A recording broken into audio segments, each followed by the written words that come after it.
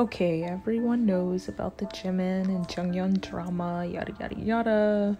But what we don't know is why there is drama in the first place. I am here to let you all know that now.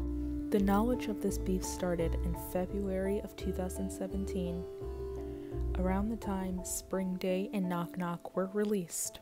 There was a video that has now gone viral of Jimin and Jeongyeon clearly having some tension between each other, and not the good kind.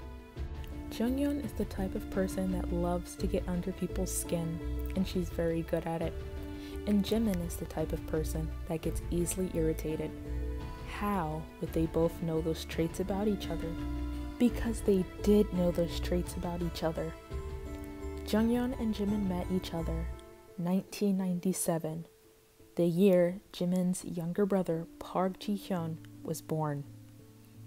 That was also the year that Mr. Yu and Mr. Park found out that the woman they were both in love with had another family. Most Army onces know that we have never seen Jimin's or Jeongyeon's mother. Why is that? Because they're the same person. When Park Ji-hyun was born in 1997, their mother chose the Park family. We can all understand why Jeongyeon takes on such a motherly role with Twice and with the Sunbae in JYP. Here is some footage of that. 어느 날 꿈처럼 그대 다가와 내 맘을 흔들죠.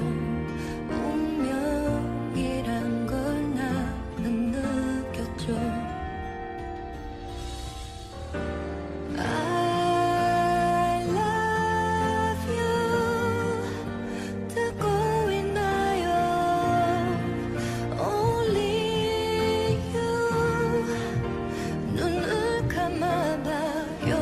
바람에 흩날려 온 그대 사랑 Whenever, wherever you are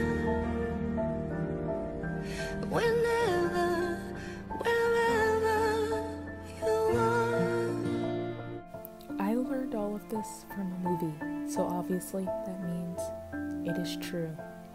Wounds of adolescence can take years to heal. Yeah, and you've never had a mother, so you're acting out on that poor girl like she was your Barbie doll. Yes, this is not a cute instinct that Jeongyeon was born with. It is projection.